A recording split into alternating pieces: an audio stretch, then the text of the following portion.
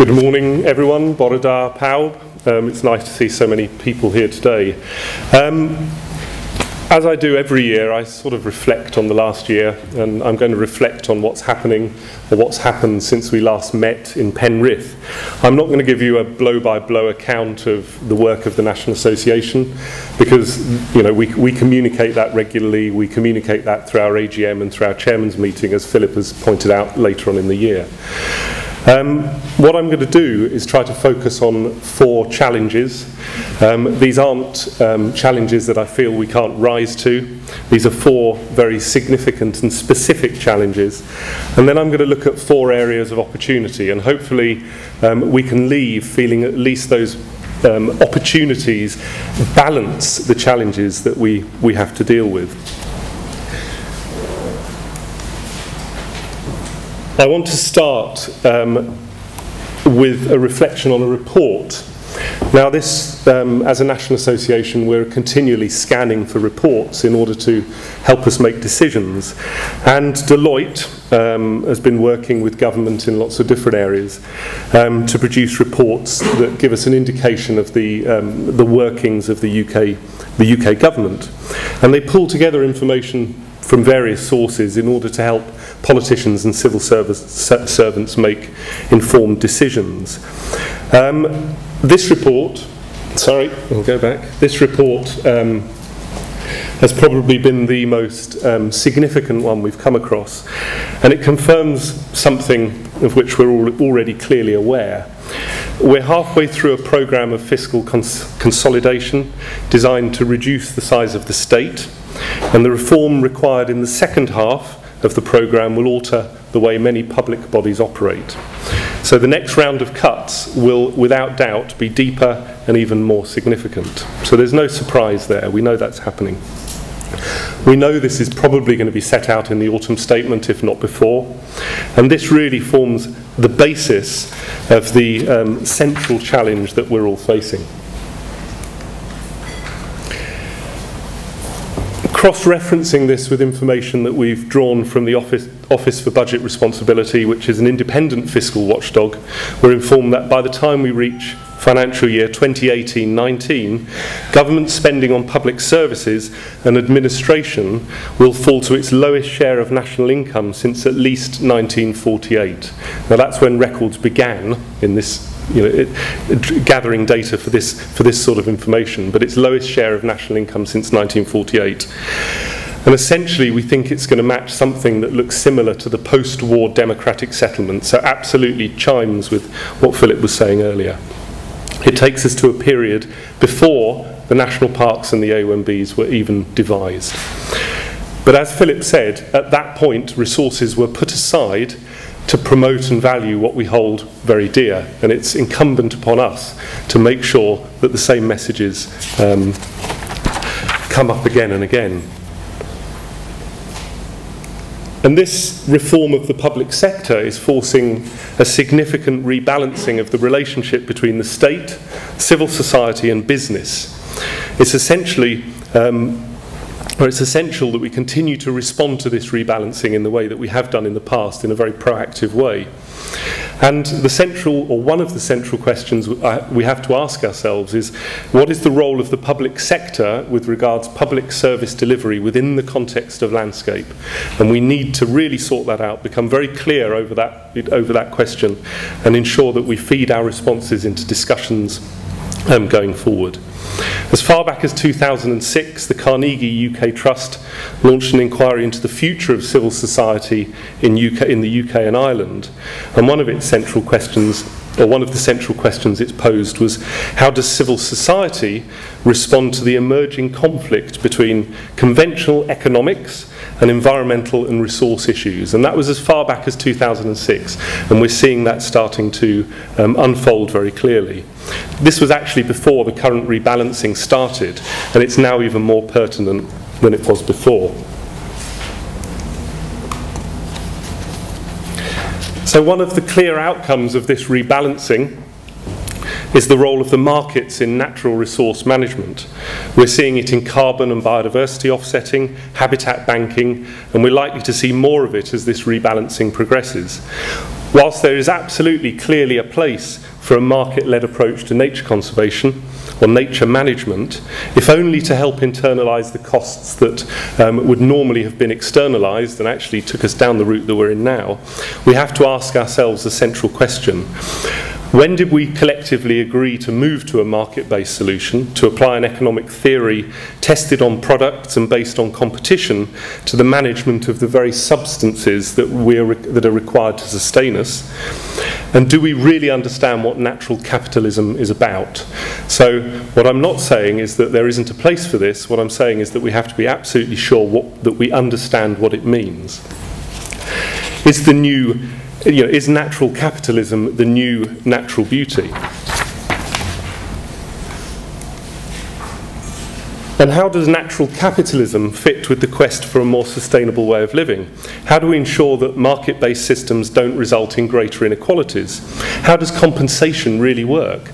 How does development and compensation really integrate with the environmental agenda? We need to do it, and we are already starting. There are companies that have been doing it for a number of years, and we're really getting into that discussion now, but how do we do it? How do we ensure that the ambition of intergenerational equity and intragenerational equity is actually met? If we ration the use of natural resources now, such that future generations have access to it, how can we do it in such a way that we're not creating inequalities in this generation? How do we apply environmentalism to economics rather than economics to environmentalism? Oops, sorry. And importantly, and this goes back to Philip's point, is there still a place for landscape and natural beauty? Where do AONBs fit in this debate? What is our relevance? We know we have a place in managing natural capital, but how do we keep those public goods, the non-rival goods that sit outside the free market, on top of the agenda? How do we keep those public goods and services in the eyesight or the line of sight of politicians? So that I see as our first challenge. Public sector reform that we're all involved in, but the associated rebalancing of the relationship between the state, civil society and business, and finding our place within it. And we do have a place in it. We do have a place within it. We're working with partners at the moment to try and figure out that space, but we've got to be very clear as to where we sit within it. So the second challenge that I see is development. This is large-scale infrastructure projects such as High Speed 2. This is a view of the Chilterns as it is now. So large-scale infrastructure projects, but it's not just large-scale infrastructure projects, it's small-scale incremental change. Those of you that listened to File on 4 recently will have heard Henry Oliver speaking very eloquently on the development pressure in the North Wessex Downs. And likewise, there are many voices highlighting the issues around High Speed 2. But it isn't just large-scale infrastructure change that we're having to deal with. The small-scale incremental changes that occur on the fringes of villages that do nothing to consolidate landscape character and turn every village into a replica of the next also present significant challenge. Factored into that is the whole discussion around renewables and how we deal with renewables within protected landscapes. The next challenge is devolution. What does it actually mean for the AONB family? And we're actually working very closely with AONBs in Wales as this whole process starts to unravel. And my view of devolution has changed dramatically since it really started a few years ago. And I like to look at this as the sort of AONB family growing up and metaphorically dispersing. Anyone that has children will know that the pain of children leaving home is only exceeded by the thought of them staying. But what does this actually mean for the AONB family? What does it mean for the designated landscape family as a whole? How do national parks and AONBs work together to embrace devolution and actually make sure it takes us to a better place? And as I said, we've been working in Wales. This is a view, some of you may know it. It's actually a view from the Ogwen Valley looking up to Cwmidwal in the Snowdonia National Park, in the Rurry National Park. As devolution progresses in Wales, there is the pressure to do things slightly differently. We know this is happening in Wales because we're part of it. It's also happening to a lesser extent in Northern Ireland. The current legislative programme in Wales particularly the Environment Bill, makes no mention of landscape, no mention at all of landscape. It doesn't even mention the word environment in anything other than its title. Additionally, the current review of designated landscapes in Wales may lead us down a route of totally different purposes, with no mention of natural beauty. The whole focus with regards to nature is now on natural resource management. And I use this slide because the grandmother of a friend of mine lived in this house here, which is called Pentre, and they owned Cwmidwell, which was sold to the Countryside Council for Wales as a national nature reserve. And in the 60s and 70s, the grandparents of this friend of mine used to sell cream teas from this house to passing tourists. So this is a landscape about people. It's a landscape that's about the story of people and place. It's not just about the management of natural resources. So we have to ask our question, has Wales lost its natural beauty? Does its landscape still have value? Where is the wonder? Where is the awe? Where is the majesty? Where is the inspiration? These are complex, wonderful places with a great time depth. How do we reflect that in policy discussions going forward? So that, I think, was my third challenge. My fourth challenge relates to nature. 50% of our hedgehogs have disappeared in the last 10 years. 90% of our meadows have gone in the last 100 years. We're losing our pollinators. The hen harrier, the very subject of the Boland Award that the National Association gives out, is at risk of extinction. 60% of our wildlife is diminishing. I live below a moorland in North Wales, and it's the first time in 19 years I haven't heard curlew on that moorland. So we've got a lot to play for at the moment, and this is happening on our watch. So we've got to rise to this challenge. So these were my 4 challenges. I wanted to talk slightly more briefly about the opportunities that we have. And these opportunities, I think, are significant. The AONB designation was made to tackle the sort of problems that we're dealing with at the moment. These are complex problems, and they're about people. We're close to centres of population. We have, people have access to these areas both intellectually and physically. We look at the sum of the parts. We don't just look at part of these areas. We look at the landscape, we look at the sum of the parts. We involve others, we engage them. We plan, we manage, and we help others do the same. We recognise the intangible as well as the tangible aspects of the natural environment, the bits we can't trade within a free market. AONB teams and partnerships are fleet of foot. You wouldn't believe how long it took me to find. I was searching for an image of Wales scoring a try against England. I couldn't find one at all, so I was left with this. But AONB teams are fleet of foot. We know that. We grab opportunities, or you grab opportunities as and when they arise, and you're quick at doing it. To give you some example, as far as contribution to nature recovery goes, at the last count in England, AONB teams are involved in 86 conservation projects. These are significant conservation projects, which include the management of 23,000 hectares of priority habitat. That's over 30 kilometres of hedgerows, 145 kilometres of river margin, over 8,000 hectares of upland peat and bog, more than 7,500 hectares of woodland, 2,000 hectares of orchard, of 2,000 hectares of heathland, 18 hectares of orchard, and nearly 1,000 hectares of meadow. I mean, this is not insignificant stuff. AONB partnerships and staff teams are quick to seize opportunities, quick to form partnerships with others, and quick to make an impact on the ground. So you're big on impact and light on bureaucracy, which is exactly what's required during these changing times.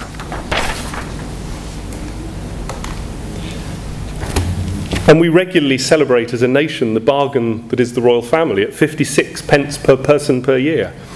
AONB teams do all of what I've just said at a cost to the taxpayer of less than 15 pence per person per year. And that is for the total AONB family, covering 8,000 square miles. And not only that, but you multiply the contribution given by local authorities by a factor of 10. So you're very, very good value for the public purse. If you wanted to look at payback, just looking at tourism alone, around 150 million people visit AONBs annually, spending in excess of 2 billion. And that's, as I said, just tourism. If you look at the total gross value added for AONBs, it comes to around £16 billion. AONBs are clearly good for business. And you're big on collaboration. I think we could argue we could all be bigger on collaboration, but we're big on collaboration. And just to highlight what I mean by collaboration, collaboration is a process through which people who see different aspects of a problem can constructively explore their differences and search for solutions that go beyond their own limited vision of what is possible. And that for us means working outside of our sector, working with business, working with others in order to solve problems. You collaborate at a local level, you collaborate within the family, you collaborate outside the family, you collaborate on a national level through the National Association, which in turn collaborates with governments and other national bodies, keeping you relevant on the national stage. You have the power to convene, to pull people together around a common purpose. This is incredibly powerful and is a significant opportunity going forward. And we consistently, as a national association, hold true that to overcome many of the environmental issues that we're currently facing, we don't need institutional change, we need behavioural change, and we need those institutions that we represent to be supported fully to enable this change. And the final opportunity is that of the National Association for AONBs, for us. The National Association is now a registered charity with some pretty exciting objects. Last year in Penrith we weren't. We were a company limited by guarantee. We didn't have a charitable function. We weren't a registered charity. But this is your registered charity. It's not ours. It's your registered charity. It's up to you what you do with us. We work for you. We're all about natural beauty, so looking at our objects, we're about natural beauty, but not only in and around AONBs. We can also work with other protected areas. We can also work with areas that are pursuing designation. We're about education, understanding, all those things you'd expect of a charity. We're also about promoting the efficiency and effectiveness of those organisations charged with managing AONBs. So we're a charity with a broad remit. And I can't stress more highly that we are your charity. We're a department of your partnerships. We operate on your behalf, and we do this as efficiently and as effectively as possible. So be involved in it, own it, get involved. So just to recap, 4 challenges. One is public sector reform, but it's the associated shift in the relationship between environmental management and economic decision making that I think we can really make a big impact over. Development pressure of all shapes and sizes, but we really need to get a grip on that. Devolution, and it doesn't just affect Wales or it doesn't just affect Northern Ireland. This is an issue for all of us. And wildlife loss. They're really the 4 central challenges that I see going forward. But we've got 4 significant opportunities. One about the absolute relevance of the AONB designation. These are designations by people, for people. The way you operate, your fleetness of foot, your light touch bureaucracy, and your value for money. Your willingness to collaborate at all sorts of levels, and the potential you have to generate more. And the National Association as a national charity, your charity. And part of what we're doing as a charity is to set up a commercial proposition, to set up a consultancy as part of that charity. This isn't to compete with other consultancies out there. This is to allow us to collectively operate under one banner and feed money and resources back into AONB management on the ground. And there'll be talk later on in conference about that. So enjoy the conference, share, learn and be inspired. And I'd like to end on this quote, as it does it for me. Call it a clan, call it a network, call it a tribe, call it a family. Whatever you call it, whoever you are, you need one. Thank you.